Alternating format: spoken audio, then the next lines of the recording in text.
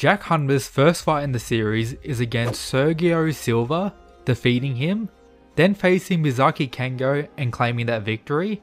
Next is Alexander Garland, who he also defeats. We get his flashback where we see him face and lose against random gym goons who he shortly defeats after taking the goods.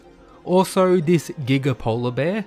He faces Goki and defeats him, loses against Baki Hanma, loses against Yudra Hanma, beats up Sikorsky quite a bit, beats up Ali Jr., faces Pickle multiple times and loses multiple times, destroys some random street goons, faces Motobe and gets defeated, returns once again and defeats Sukune, proceeding to call out all these guys for a future fight. Subscribe for more Baki content.